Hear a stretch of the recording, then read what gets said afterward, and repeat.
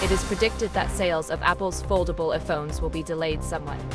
A senior official who is familiar with the internal situation at Apple told Alpha Biz on the 18th, "We understand that we plan to start selling foldable iPhones a little later than expected after making full preparations for all matters, including the supply and demand of foldable displays." The first foldable iPhone sales point mentioned by the official will be adjusted from the originally planned fourth quarter of 2026 to the first quarter of 2027.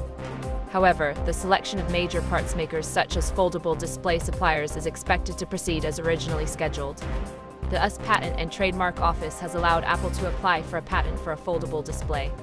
The patent is an electronic device technology that minimizes bending along the folding axis with a flexible display embedded in the main body. Apple believes that the inner surface of the cover filled with polymer materials will be smooth and that the rough texture of the filler surface will be effective in reducing light reflection.